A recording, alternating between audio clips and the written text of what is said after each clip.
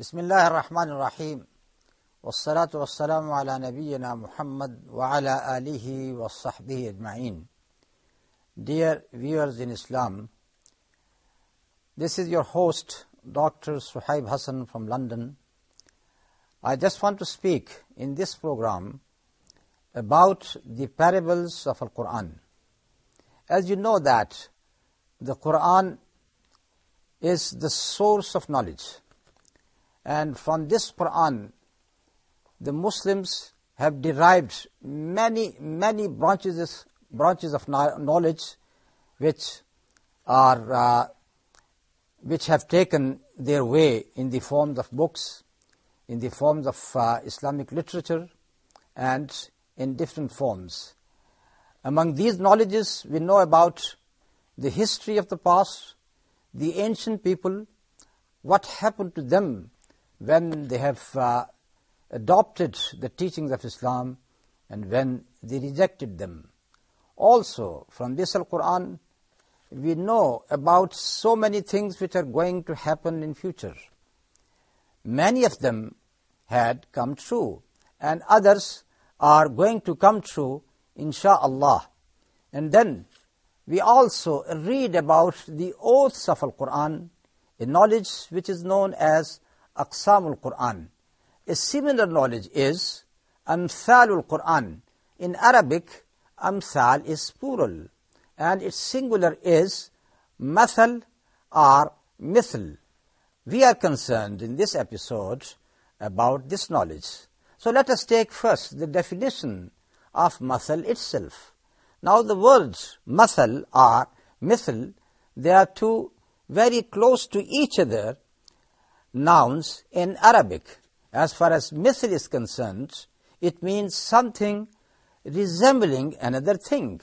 And this is why when Allah subhanahu wa ta'ala has said in Al-Qur'an, لَيْسَ كَمِثْلِهِ شَيْءٍ وَهُوَ السَّمِيعُ الْبَصِيرُ, nothing is similar unto him, and he listens and he sees. So, similarity between Allah and someone else is totally negated.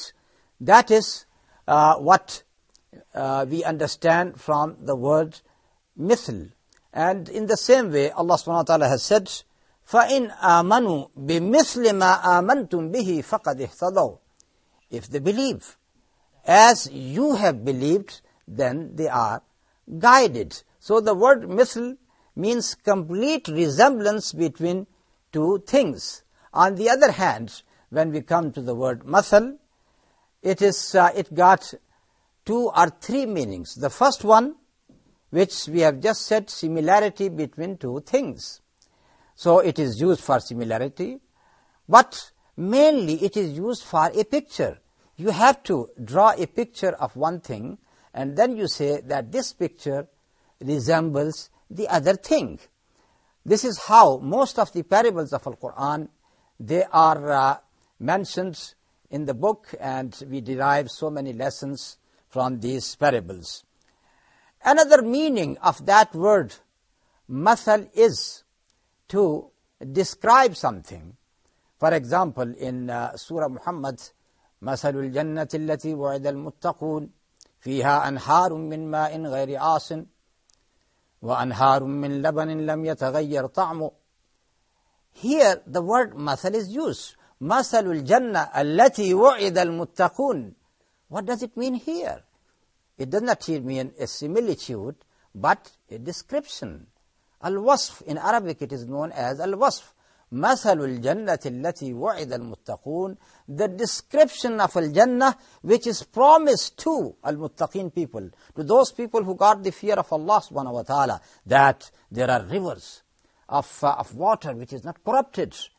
There are rivers of the milk, the taste of which is not going to change. And then this description goes on and goes on. So here the word Masalul Jannah, that means the description itself. Now the third meaning for this word, that is a piece of admonition. In Arabic it is known as al-ibrah.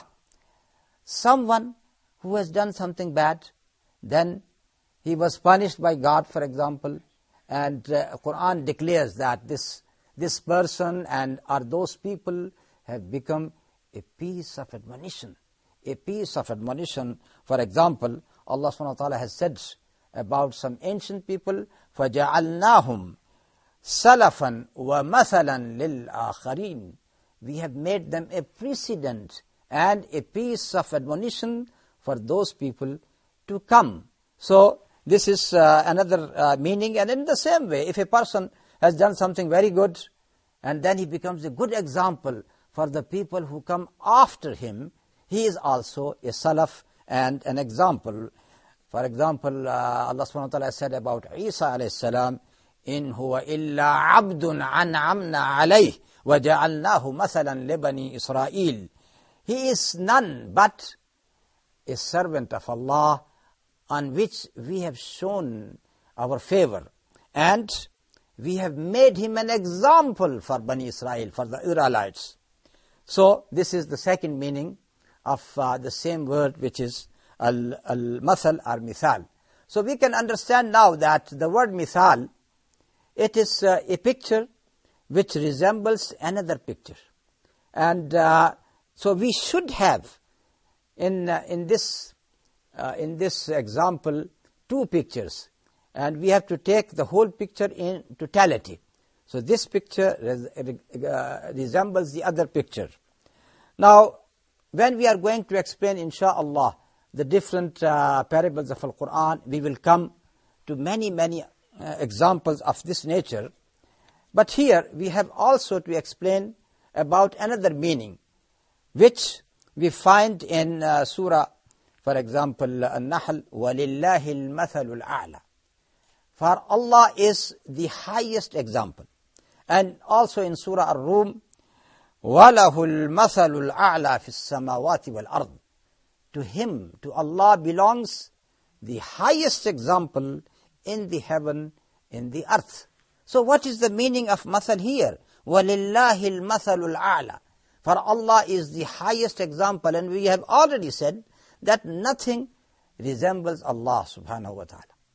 What is the meaning in the ayah of Surah Ar-Rum? وَلَهُ الْمَثَلُ الْأَعْلَى فِي السَّمَاوَاتِ وَالْأَرْضِ. And to Allah belongs the highest example in the heavens and in the earth. Here the meaning is different. What is that meaning? The word masal or mithal here means something which has become a famous saying. Sometimes some parables, they become so famous that people just use them, and once they use them, other people understand what you are saying. So here we means a famous saying.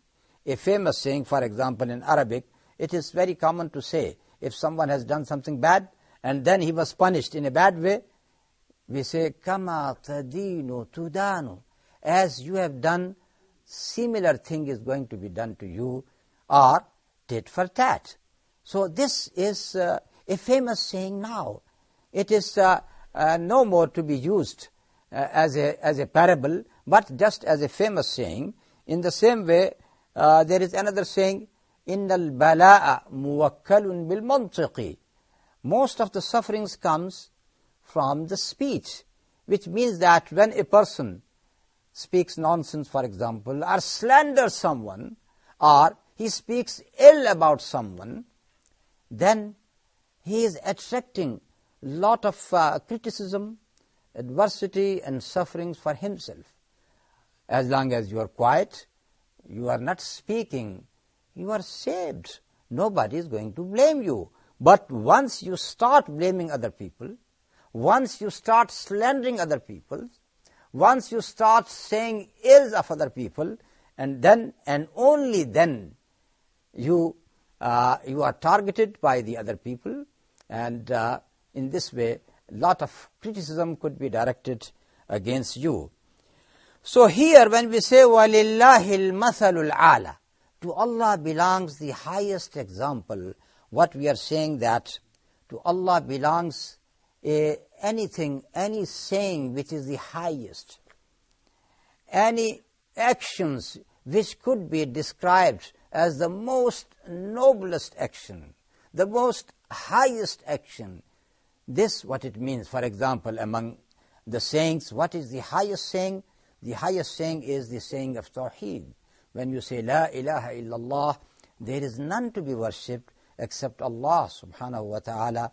That is the highest saying, and this is what we mean by saying, وَلِلَّهِ الْمَثَلُ الْأَعْلَى, and to Allah belongs the highest example, means the highest saying, including the saying of La ilaha illallah, including all the noblest action which comes from Allah subhanahu wa ta'ala.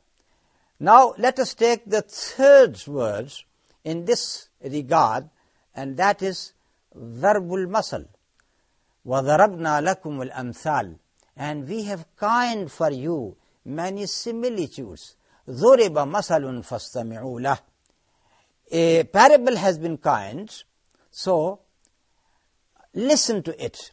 Now, ضرب الأمثال, that is that what it means, that a similitude is coined, a similitude is given.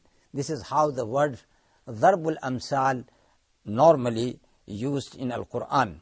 So these are the three different meanings of al-masal, and inshallah when we are going to explain further this subject, and we will take many examples from Al-Qur'an of this nature, then this is going to be very imminent and more understandable.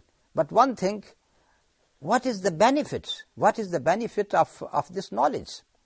The benefit of this knowledge is very enormous. Imam As-Suyuti, in his book Al-Itqan, he has spoken about so many knowledges of Al-Qur'an. As I said right from the beginning, that this Qur'an got so many branches of knowledges.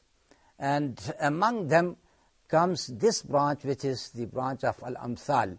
Amthal al-Qur'an are the parables of Al-Qur'an. Because the people, normally they get benefits when they listen something nice, or when they see that people in the past, they have suffered because of their disobedience, then we can say to them, you are going to face the same situation if you disobey Allah subhanahu wa ta'ala. And this is why we find so many stories of the past mentioned in the book of Allah. And with this, we come to the end of this episode. وصلى الله تعالى على نبينا محمد وعلى آله وصحبه أجمعين والسلام عليكم ورحمة الله وبركاته.